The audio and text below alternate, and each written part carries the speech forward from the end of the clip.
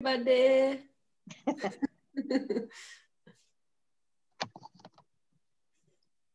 It's sunny over in Emeryville, isn't it? Nice day over there. Oh yeah, totally. What's the weather like in Santa Cruz? It's nice. Nice. Very cool. All right. I think let's get going here. I want to thank everyone for coming and joining us. And America Scores Bay Area is a three-prong approach. We have soccer, poetry, and service learning for after school for underserved youth. And so I'm going to read a poem from one of our student poets, and this is called This Is That. In soccer, I like scoring. I give the strongest kick to the ball. My coach is not snoring. The referee makes a loud call. I think halftime is boring. I just want to play and give it my all. The goalie blocks the shot. He is as fast as a cat. My cleats hit the ground, splat, splat, splat. I like soccer, and that is that. That is by Imenya, and she is in 5th grade. So she's just one of, that is one of our 45,000 poems written by poet athletes in the SCORES program. In the Bay Area SCORES program, we have over 2,200 poet athletes, and we're in over 80 schools. I just want to thank everyone for attending the SCORES Soccer Summit, and especially give a shout out to our partners, Women in Soccer. They're a great new organization, free membership. Everyone should join if you're any interest in soccer. It's a great way to connect. And Goal 5, which is going to be providing a giveaway for every session. So anyone in the audience, everyone has a chance to win. So I am very proud to introduce Leah, who is also a colleague of mine at Bay Area SCORES, and Erica, her teammate, and I'm gonna let them introduce themselves and Footvolley, and very happy to hear your session today. Awesome. Thank you so much to Alicia for organizing, Angela for doing the tech for us today. Yeah, I think we're both really excited and honored to be here. And I don't know, Erica, if you want to do specific introductions, or I think we have like some interview questions back and forth, and I think we'll kind of get to know each other that way. I'll just do a little brief one. My name is Leah Morales. I've been with America Scores for about 6 years, and yeah, that's everything else I think will be in the interview. What about you, Erica? Hi, everyone. Thanks for being here. Thank you, Alicia. Thank you, just SCORES, for having me and providing this opportunity for Leah and I to speak on our experience playing Footvolley. It's super exciting to be here. Just a little bit about myself. Born and raised in the Bay Area, soccer player my whole life.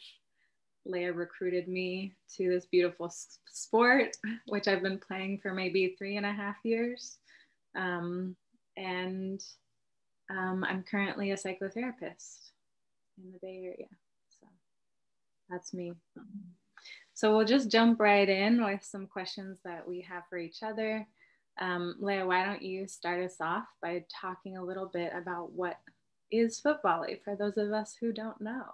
Yeah, okay, so Footvolley, picture beach volleyball, but only soccer touches. So 2 people on a side, on sand, with a net in the middle, and each person gets 1 touch and then 3 touch total. And it was created in Rio de Janeiro in Brazil in the 60s. Legend has it that soccer was banned on the beaches at that time. And so people started to play like soccer over the nets, over the volleyball nets that were there. And it was initially like 5 aside, but it's moved to 2. And it's pretty funny whenever we play in Santa Cruz, or where there's people walking by that have never seen it before, up where sometimes we play up in Berkeley on the courts on campus. People will walk by and say like, whoa, is that a real sport? Or one time we were in Oregon at a tournament, someone was like, what is that, Mexican volleyball? or someone's like, oh, that's like volleyball. So I just love to hear all these different things that people call it. And yeah, those are the basics. Cool. Was there anything else that I missed, Erica? Yeah, so I'm kind of wanting you also to like talk a little bit about like what, like who plays foot volley, like what opportunities are out there for potential, you know, future foot volley players who might be listening in. Like what does it actually look like right now? Yeah. Even in the context of a pandemic or maybe outside of that. Yeah, it's hard to say right now. We're not playing a lot right now.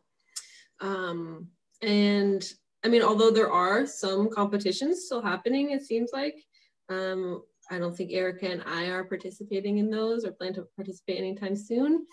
But right now there's like a national organization that does tournaments. They do tournaments in Miami and LA and San Diego and Baltimore and Houston. There's these little pockets of foot volley fanatics that that organize tournaments and bring together the community for those weekends.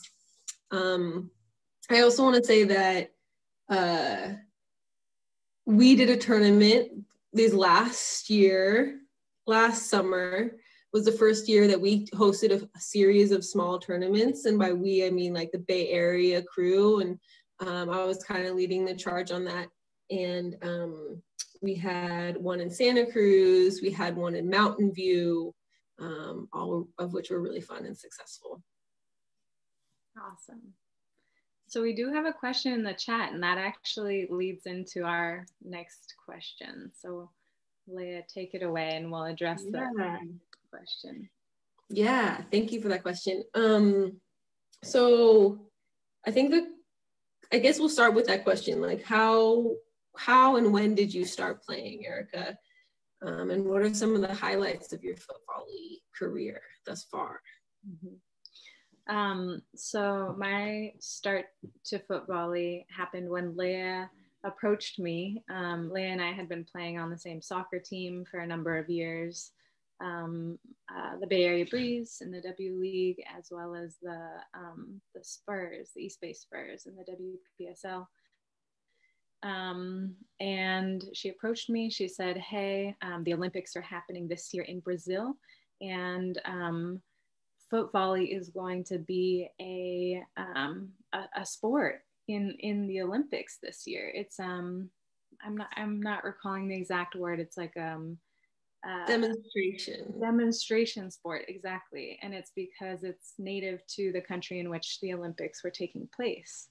And so Leah said, hey, they're gonna have an American team go to play in these Olympics. Do you want to train and potentially go to Brazil and play in the Olympics? And I was like, oh my God, what an opportunity. Sure, I'll try learning this brand new sport and potentially have the opportunity to go play in Rio. And so that's how I started. That's how I got roped in, and I haven't looked back.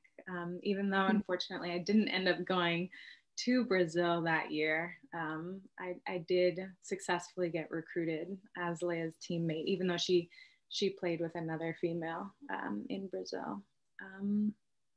So that's kind of the beginnings for me. And I would say just one or two highlights, one being the qualifying tournament to the Olympics, and that was a tournament in Oregon that took place that the National Footvolley Association held, and it was my first official, maybe like 4 months in to training and like learning the sport, opportunity to compete at somewhat of a high level / competitive level, that was a highlight and very exhilarating, and an introduction to the community that exists.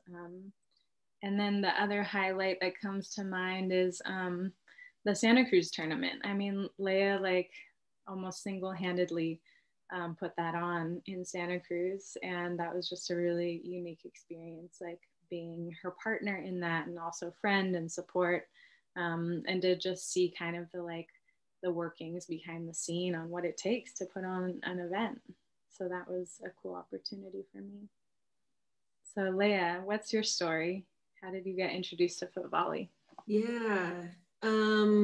So I saw foot volley for the first time in Santa Cruz. I grew up in Santa Cruz.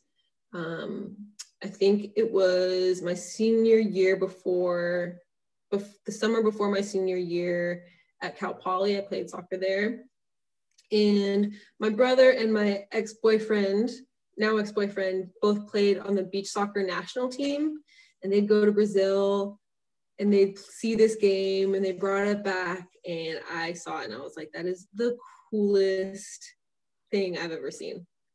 And that's been it since then. But after college, you know, I was still really focused on soccer until I played in Europe for a few years after college. I played, like Erica said, on the Breeze. And so it was maybe 7 years ago that has been really like the primary thing that I was doing, less focused. Like I would call myself a foot volley player now, less a soccer player, but that wasn't the case always. And then some of the highlights,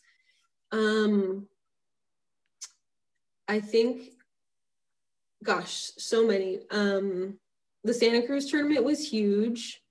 Every time I go to Brazil, it's just so wonderful. And I can't really pick out, like, and I think we'll get into this more a little bit later, but the distinction between, like with soccer, how competitive it is and how competitive I was and how professional I was with soccer versus the more focus on just joy and community with foot volley. And so for me, those are some of the best moments, even though like Erica said, I've played in that demonstration event in Brazil. I've also played in an event last summer in Barcelona, which was like some top players from around the world. So that was really awesome as well.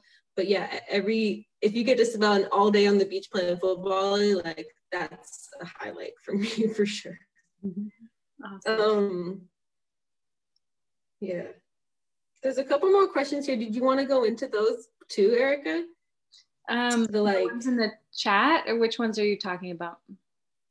Oh, yeah, I see there's ones in the chats as well. In the chat as well. Let's see.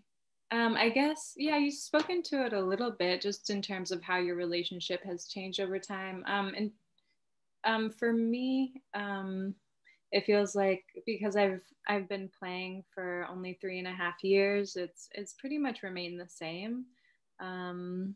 You know, still learning, still open to competing when and if there are tournaments. Just to speak a little bit to my soccer career before foot volley, have played soccer my whole life. After playing in college, I also went abroad to play, and then came back to play with the Breeze and the East Bay Spurs, and still play occasionally co-ed, indoor futsal, you know, whenever I can, although unfortunately not right now because of the pandemic. So yeah, I guess if we skip down a little bit, we have a question in the chat that we were gonna kind of touch on a little bit from, let's see, Shira, who's been playing for a while in Israel, which is really cool. I don't know if Leah, you know this person or not. I know you've played in Israel. But they say it's been easy because there's a lot of people there who play, but now they're in the Bay Area and there isn't much of a scene. Any tips on how to keep in foot volley shape while being away from the beach or any groups in the area? My goodness. Well, okay, that's so awesome. All of those things. Okay, so definitely when we start to get back together, like we'll have to stay in touch. We'll have to get in touch. You should message me on Instagram or something, and we'll stay in touch. I can put my Instagram on in the chat a little bit later. Yeah, when we start to get back together, you should come join us whenever you're able, whenever we're able. In terms of staying in foot volley shape while not being able to get to the beach, I'm not sure exactly where you are. I know for me, I like to just take the ball and just juggle, just touch the ball, trying to do like touches that go over, at least over your head, because that's, you know, the little shorter touches that we usually do in soccer, right? Because every touch in soccer you want to bring down to the ground, whereas in foot volley you want to get it at least higher than your head with every touch. So I think that's really important, that your touches, whether you're doing the inside of the foot, the top of the foot, your knee, your shoulder, your head, like it should be at a height to where it would be playable on a foot volley thing. So that's what I would say. Or a wall. Like if you can go to like a school or a park that has a wall that you can kick the ball off of, I think that's really helpful as well. Any tips, Erica?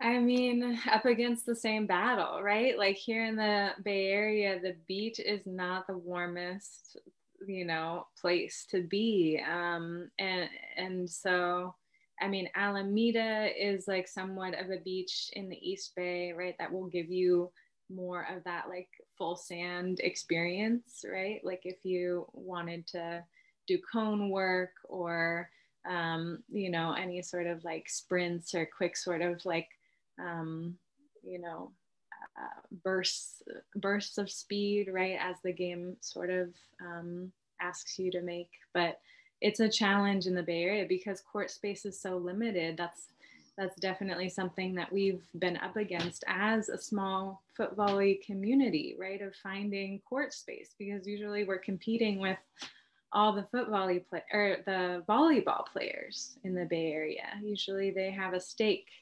or a claim to the courts. And so, yeah, I mean, it's a challenge. But I think once maybe you get connected with us, we can figure out how to tackle that. This actually leads into this question. So how is the physicality of the game different than soccer?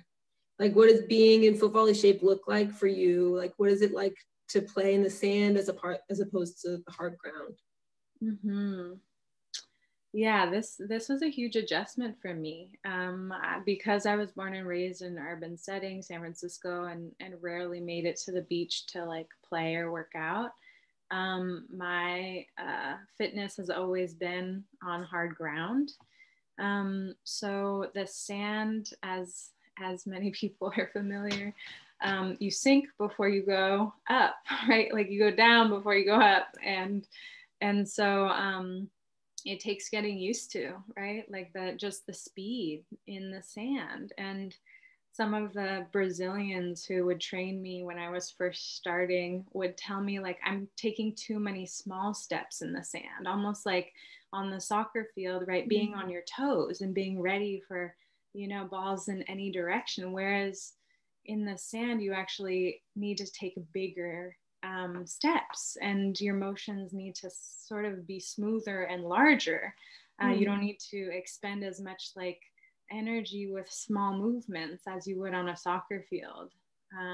So that is a continuing adjustment that I'm making in the sand. Also jumping, right, is different in the sand than on hard ground. So the timing is different because of it, right? Like the timing that you would think to hit a ball with your head is different when you're first actually sinking before getting any airtime. So that needs to be trained in a new way. And then, to be honest, just the physicality of not wearing any shoes, right? You're barefoot playing this game. And so the ball's impact on your bare feet actually is really different than, you know, being in cleats or runners or, you know, turf shoes. And so that's my feet, literally the skin on my feet, right? Like the muscles in my feet, my calf muscles, you know, they're being worked in a really different way that you wouldn't initially think about. And then when you're like needing and learning the sport, it really is something that comes up. So those are some things that I've experienced. I know, Leah, it's a little different for you. Do you want to share anything about? Yeah, I'll just share really briefly. Like, I grew up in Santa Cruz. I grew up on the beach, so the sand, I would rather move in the sand than on hard ground. So I feel pretty comfortable. And I'm as I'm getting older, I prefer foot volley movement much more than soccer movement. Hard ground, lots of running. That's all I'll say about that. We see your questions. Let's see if we can get, Erica, what do you think? Let's get through a couple more of our questions that we really want to share with y'all, and then we can get to some of these that are coming, awesome questions that are coming in the chat and Q&A box. Does that sound good? Yeah, sounds great. So why don't we talk a little bit just about the mental side of the game and how it's different and or similar to soccer. For example, like high intensity moments in a foot volley game. And maybe you could speak a little bit to the point system. Like, how do the points work? How do the serves work? Yeah. Cool. Yeah. So points it's the first to 18. Games are to 18 normally. And it's rally serving, which means that, or rally points, sorry. So that means that anytime, like, even if you can earn a point even if you don't have to serve. So even if you are receiving serve, if you get a point, if you get a, what is it called, side out or whatever, I don't know, in volleyball. And the question is, how do you respond to high intensity moments? Okay, so like, for example, 17-17 or 16-16, end of the game. And it's really intense. I think for me, it just takes an extra amount of focus. And I think at the level that we play at right now, especially, it's about making less mistakes than the other team, right? So making them really earn the right to have a point against you, I think is what I try to remember. I think the other thing in soccer that I like make a distinction between in foot volley, like with soccer, you make a mistake, you make one bad touch, and you can just keep going, right? You make one bad touch, and normally the other team doesn't score because of it. You can work your butt off, work really, really hard, run as fast as you can, make a good tackle, and no big deal. Like, there's no time to think about it. I think in foot volley, you can make 16 mistakes. Your team can, but you can still win the game. Like, every mistake, if it's a bad touch, can have a really big impact. And you have to be able to, like, let the game stops. You have to be able to let it go and move on from that, which I think is a really interesting distinction. That's something that I've had to shift. What about you, Erica? Yeah, I love that you're mentioning like the continuity of play versus the stoppage of play. Like, I think that's really different when it comes to like sports where there are two players and a net. And because of that stoppage of play, it really does change the psychology of the game, right? Like, sure, in soccer, you have one halftime where you can regroup and you can, get on the same page as your teammates, re-strategize, and then go out there for the second half. Whereas, you can take timeouts in foot volley. I think like one or two are allowed during the game. But ultimately, you know, it's like you're reflecting on each point as they're won, right? Like, so the pace and the relationship to you and your other teammate, right? You have not 10 players on the field with you, but one other person. So there's like a very also specific dynamic between the chemistry, or at least an importance in the chemistry between you and your partner, right? And if one of you is like having a really bad game, you know, how do you, you know, pull your partner out of that or even offset it in some way? And so that definitely is different from the soccer field. Yeah, those are some things that pop up. I saw a question that just came in from Alicia. Yeah. About like confidence and playing 11 aside and how that's different. And one of the other distinctions that I for sure, like, I would say, okay, so foot volley, you cannot play this game mad, in my opinion. So for example, someone in soccer, I could play anger and like frustration and getting like a bad foul or something would often like turn my focus to like being more physical or running harder, or like put me in a different zone that could potentially really help me. And I don't find that works in foot volley. Getting angry, whether it's at yourself or the ref or your partner or the other team, like, doesn't seem to help my focus, because I think a lot of, for me at least, because I don't have as much experience like playing competitive in this sport, like this game is about like joy and like confidence and kind of having a little swagger about you, that you're like, oh yeah, I got that, no problem, like, so yeah, I hope that answered your question, Alicia. What about you, Erica? What do you think? Yeah, I think the idea of confidence is an interesting one, because I also think about like our roles as defenders or attackers on the soccer field, and in foot volley you're required to do both, right? Like you can't plan where an attack is gonna come, and because there are 3 passes that usually are made, that means you could potentially be on defense or offense, you know, any given point all throughout the game. And so I think that like the confidence is really required in both your defensive skills as well as your attacking skills.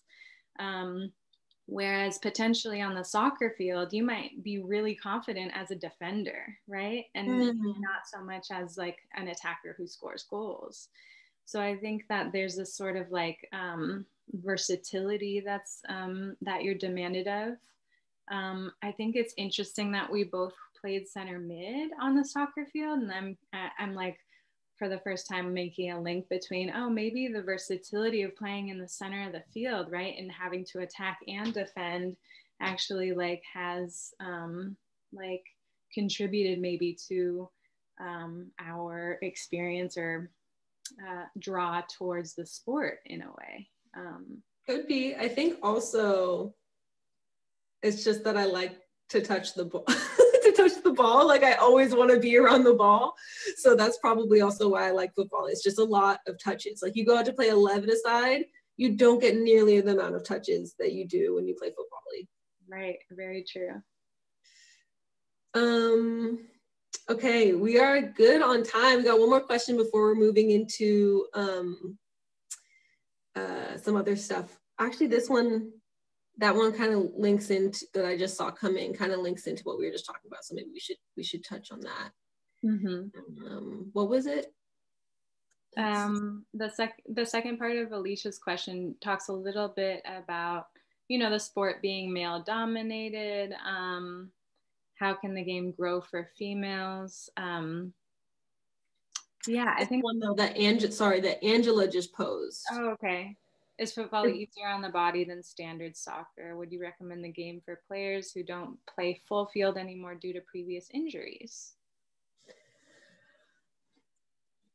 personally, I think the sand is always easier on my body. Like when I go to play on the turf or on futsal, like my hips, my knees, my ankles, my joints, like I'm not that old, you know, but like it hurts. And the sand is just so forgiving on your joints.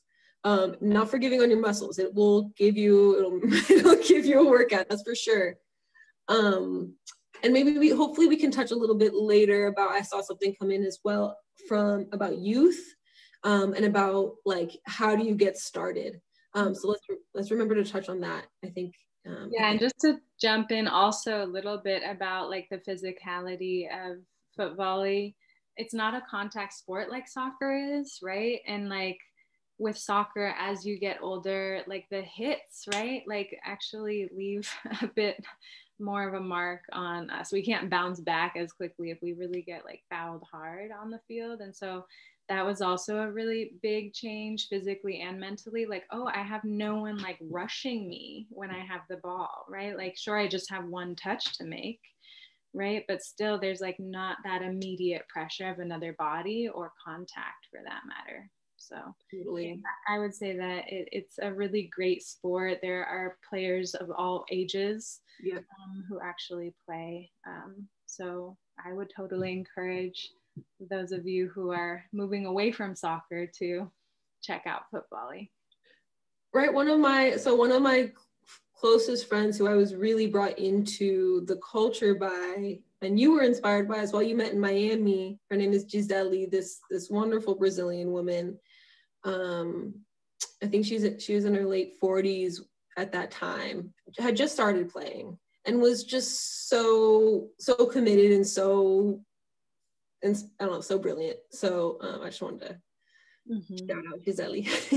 Yeah, totally. So here, let me shift gears a little bit to talk about more of the like cultural aspects of the game. So I'm curious about what it's like for you to be not only a female playing a predominantly male dominated sport, but also an American playing a Brazilian sport. How has that been for you? Yeah, I think this is like what comes up, I think, the most, especially when, I mean, all the time, but I think to me, the example that I can best use here is around tournament play. So a lot of the tournaments are organized by Brazilian men, and generally there is like they categorize the divisions, right? There's a women's division, there's a men's division, and usually within the men's, there's many more men playing. There's a beginning, intermediate, advanced level. And where I am in my playing like ability and like trajectory, like I have the ability to play at the level of some of the more intermediate men's teams.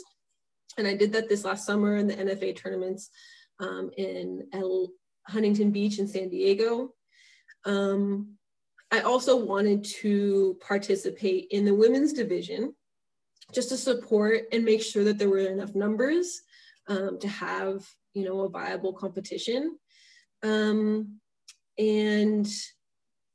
that was, I don't know, for some reason that was really hard. They like really hard for the organizers to wrap their head around. They like did not want me to compete in both. You know, that tournament that was a huge highlight for me in Barcelona, there were men's teams from all around the world, Holland and Germany and Paraguay and Argentina and Brazil and Spain, Israel, all these places. And then there were 4 female athletes. And the reason that was given as to why we couldn't just have an American team, an Italian team, you know, representing countries like the men did, was because the level wasn't good enough. And You know, as we all know, like, it's really hard. I think it's really challenging without the structure of competition, of leagues, to encourage women to get involved. They have to be absolutely obsessed with the sport like I am, to just keep pushing and pushing and carve a way for myself or for themselves. Mm-hmm. And yeah, that's kind of what led to me wanting to do a tournament in Santa Cruz, was because like, I can't just continue to complain about this stuff, like seeing this over and over, being really, really frustrated. Like, I want to create something myself. So that was, but again, like, it wasn't there weren't as many women as I would have liked. It's a huge challenge. Yeah. I feel as though in my you know, shorter footvolley career, on the one hand, it's kind of exciting, right, to be sort of at the forefront, right, of women, like, you know, playing this sport, right? Like, it's not that popular, right? Like, and so somehow that creates more opportunities in a way, right? Because we are paving the way, right? Like, there is no door because, you know, women just haven't been even really a part of, I guess, the room, right? And so in that way, there, it feels like a freedom, and it feels kind of like this exciting element to it, but also in tandem with that, there feels like we bump up against, right, time and time again, sort of like the dynamics of like being the only women in a male dominated sport, right? In such that the men who are playing the sport, like, are kind of dictating the rules and or expressing resistance to change within the sport, right? And expansion of the sport. And so it's kind of a mixed bag in that way, you know, is something that I've experienced. And another thing that, like, I think is one of, like, my favorite parts about being one of the women playing footvolley is the Brazilian culture, right? Everyone's speaking Portuguese, right? There's Portuguese, there's Brazilian food, there's Brazilian music, right? It is almost like a complete immersion. Like, Brazil comes to the court, right? Even if we're in the US. And in that way, it's really cool because it does feel similar to soccer, like it's a universal language, right? Like, if you play, if you're willing to learn, there is an open invitation, right? And you are automatically part of this, you know, community without even really knowing anyone on a personal level, right? And yet there is sort of like the not knowing of, like, where it may go, right? I mean, the uncertainty of, like, the opportunities moving forward, and really forces us to, like, actually take control of what those opportunities look like, right? Because they're not being made for us. Right. So what you said about like it being exciting because you're one of the only ones, like, I was thinking about so sometimes when we train up at Cal, up on campus, and there's these volleyball, you know, the Cal volleyball players that come down, they're like, you guys are amazing, like, are you guys in competitions, like, are you guys the best or something? And I was like, yeah, you guys want to form a team right now, you're second best, like, so if you want to get out there, like, the world is your oyster, come play with us, like, we're totally down. So and then I can't remember what I was going to say after that, but there was something else that might come back up again. Yeah, so I guess in terms of just going further into like the experiences we've had as women in the sport, you know, you mentioned Gisele being, you know, one of the women who is in her 40s, I think, late 40s maybe, like playing the sport. But also there are some like pretty major players in Brazil who are women.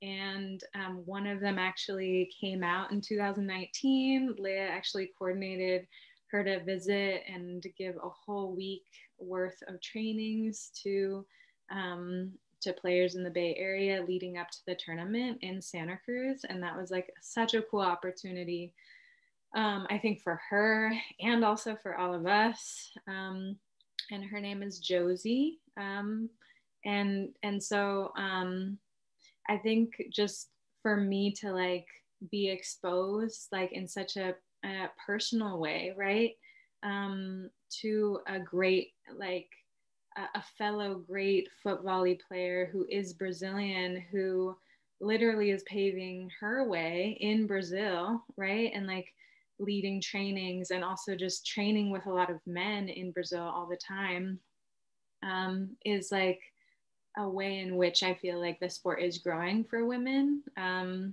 the network, right, is expanding. And I also like recognize it is a full-time job, right? Like I don't even know what she does professionally. It's Footvolley, yeah. She does, yeah. Right. So I'm wondering if you can speak a little bit too to just like what it would actually take to be professional, what it does take to be professional, because you know you have been to Brazil and you also like another major player is Natalia. So just to speak a little bit about like what's required. Yeah. Oh, I remember what I was gonna say about the community aspect. Like you were talking about, like you can just hop. I can't tell you how many times, like by being able to show up and like to like, I know football, I can play football. You can show up at a court and definitely hop in Brazil or Israel. Yeah, that's really lovely. In terms of what it takes, like, okay, so Josie, it was so awesome to see her. So there's, in the Bay Area, there's a couple different groups. There's like our group, which is a lot of, you know, American born players. And then there's another group that is on the peninsula side of the Bay. And we mix sometimes, but since we're kind of far apart, not on a regular basis. And they're mostly Brazilian. And we also offered trainings. Josie also offered trainings to that group. And to see her command like the attention of these full-grown Brazilian men was something to behold. Like she is a super direct, strong, tell it like it is, with like woman. So that was really cool. In order for Josie to make this her full-time job, she says yes to everything Footvolley. She travels all the time. She gives trainings back to back, plays in all of the tournaments. She's also very active on social media, which can be a full-time thing. And I think in talking about like Natalia, who's one of the best players, if not the best player in the world, on the female side, like her full-time job is really like she's a social media influencer. So in terms of like what would it take to be sponsored or professional, it would be a grind. And yeah, like really like probably offering trainings, hustling, like trying to do it with youth clubs and stuff like that, which I think would be amazing. I would love to do that. Again, this is in a non-COVID world. And then also I would have to one would have to spend a lot of time, I think, self-promoting on social media, which is not my thing.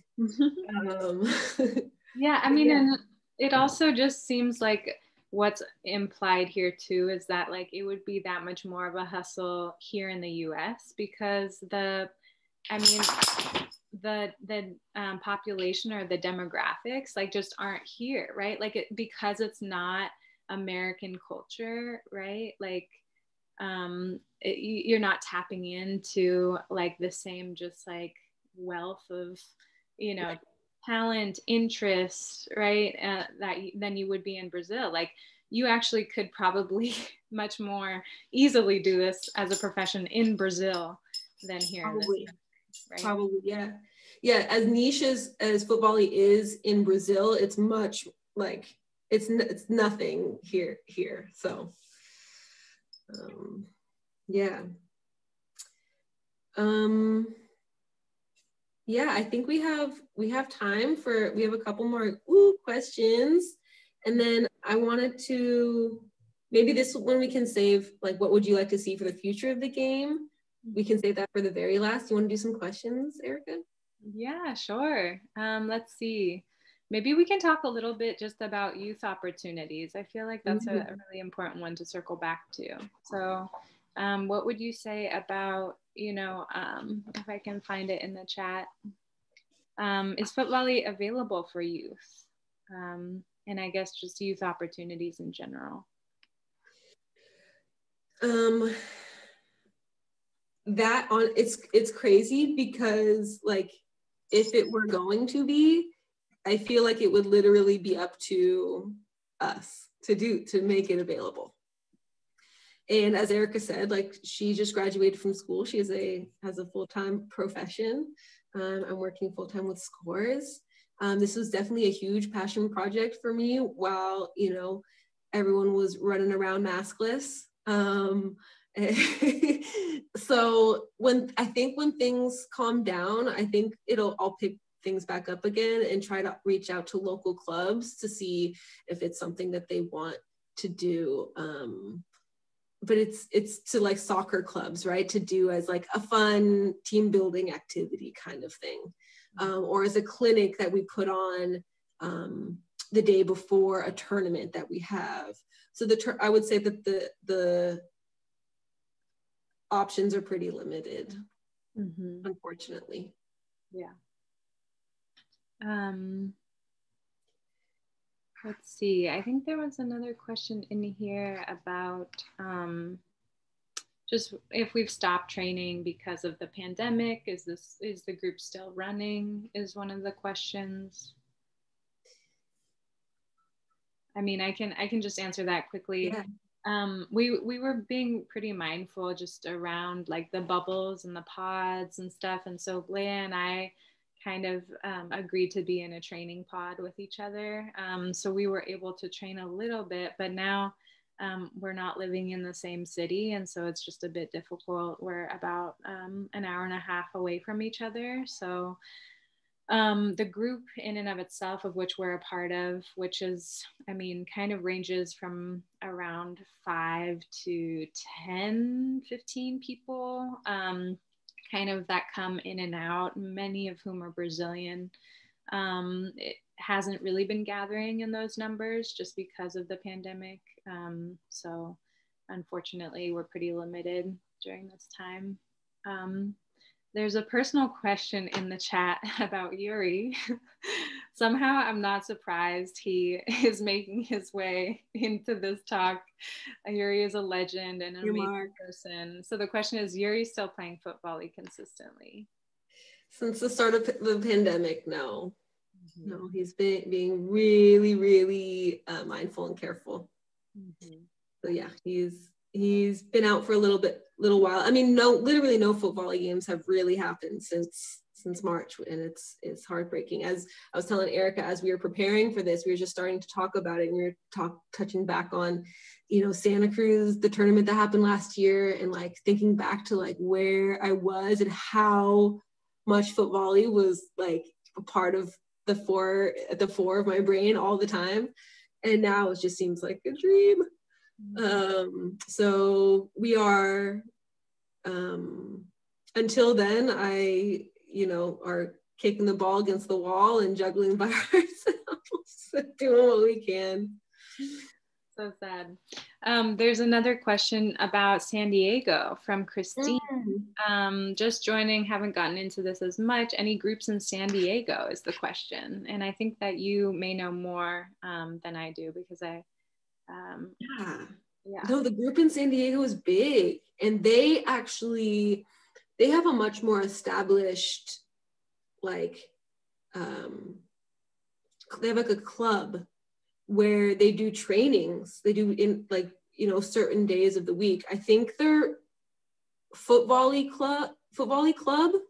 I would look up Footvolley Club on Instagram. I'm actually on my phone right now, so I can't look, but Footvolley Club, and they have a couple different what's it called, locations. There's one in Rio, there's one in Portugal, and there's one in San Diego. And they're great guys. They're really, really gente boa, good people. Awesome. And then Shira's asking another question about how do you go about starting a tournament, specifically for women? Interested in accelerating the scene for girls in Israel. Oh my gosh. Okay, so I was in Israel last year for about 2 weeks. Yeah, Shira, definitely hit me up on Instagram. We got to connect.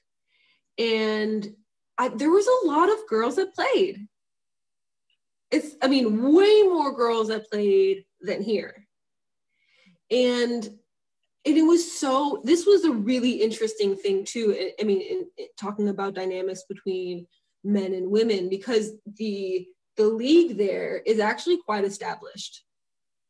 And I remember I'm close friends with a guy who is like involved in the organizing.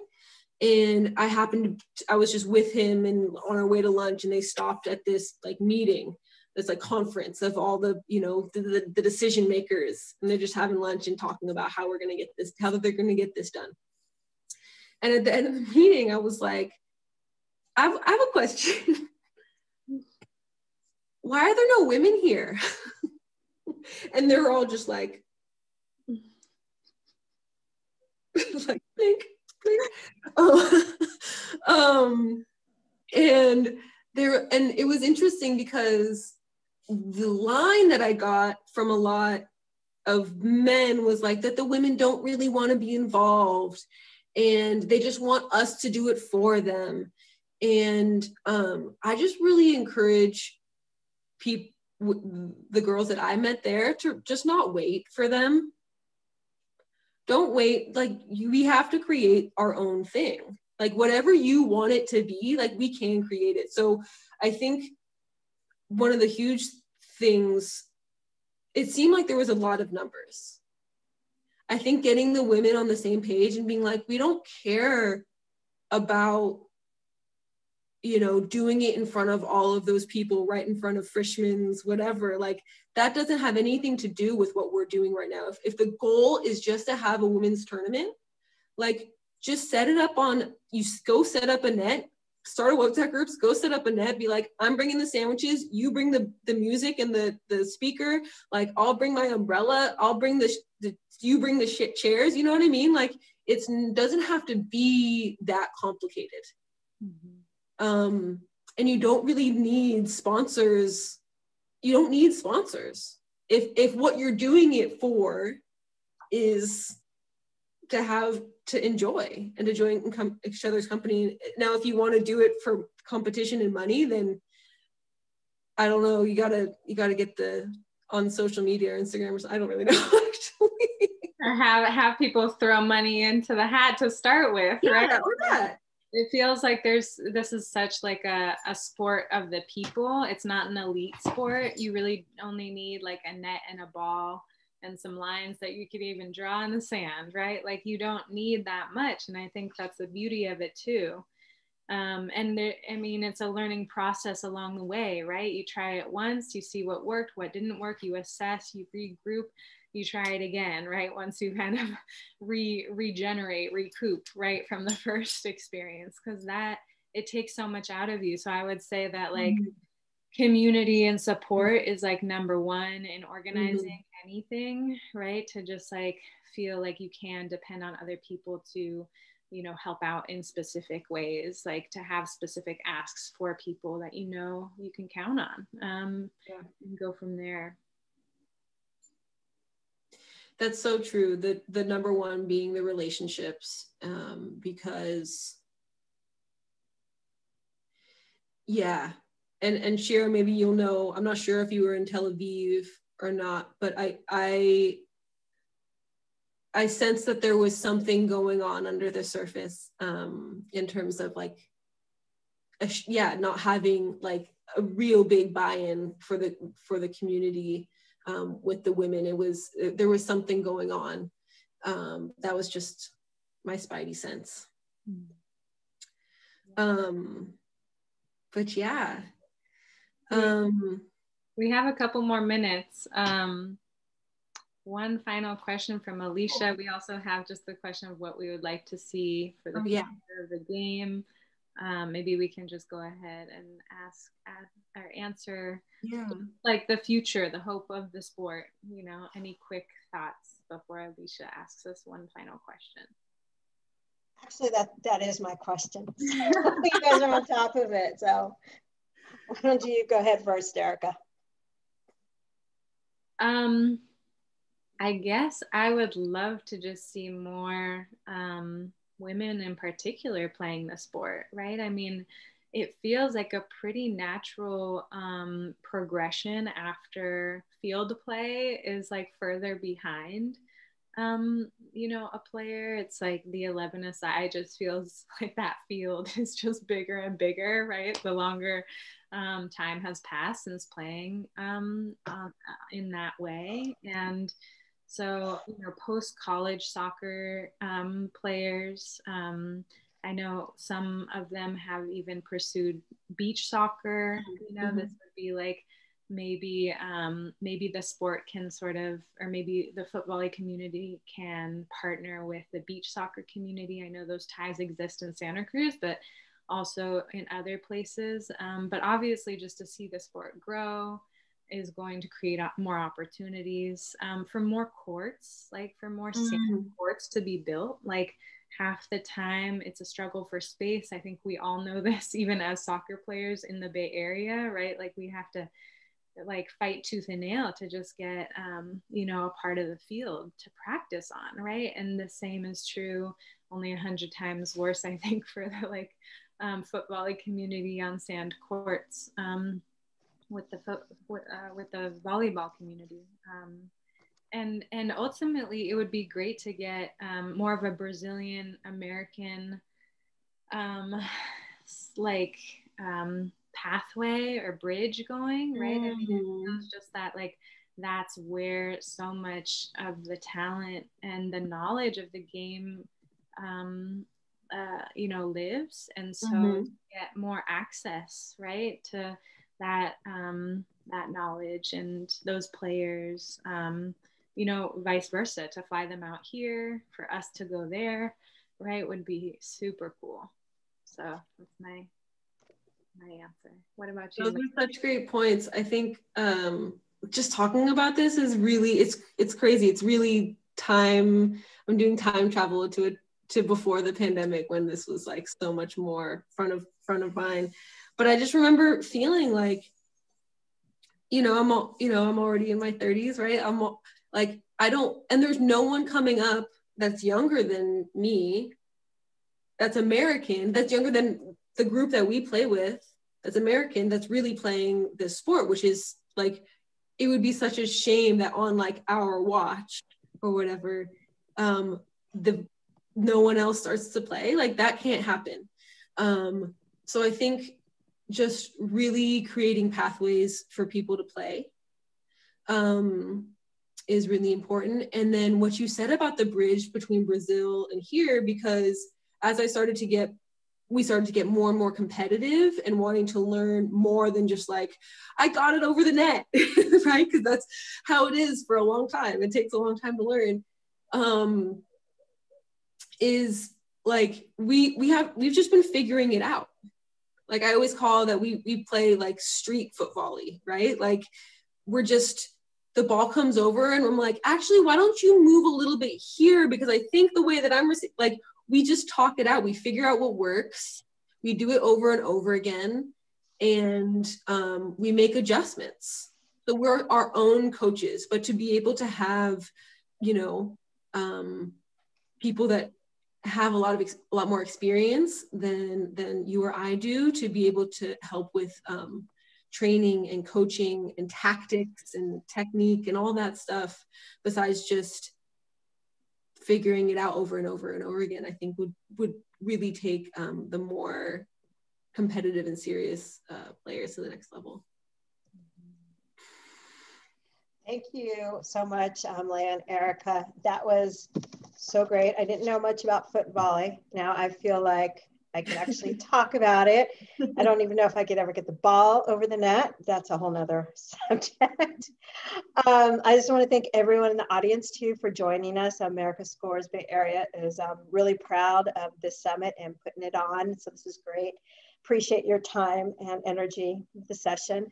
Tomorrow morning, we will start with Leslie Osborne, and that should be a really great session also. We'd like to thank our sponsors, Women in Soccer. Please sign up, free membership. And Goal 5, thank you so much for providing one lucky person in the audience with a fabulous product giveaway. We're not sure what it is, but it'll be great. Anyway, thank you so much from America Scores Bay Area, and hope to see you for the rest of the week. We have 3 more days left. Thank you. Have a really wonderful day and stay safe. Thank you. Bye. Thank you. Bye.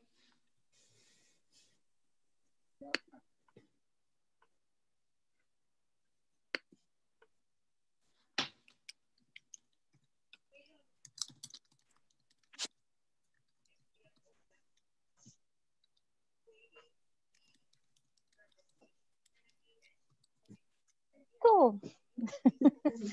Thanks, guys. How do you feel? Everybody, feel like I got more comfortable as it went on. Yeah, you seemed comfortable the whole time, actually. Okay, good. Yeah, the whole time. There's one question we didn't get to. This is from Kevin. I just noticed that.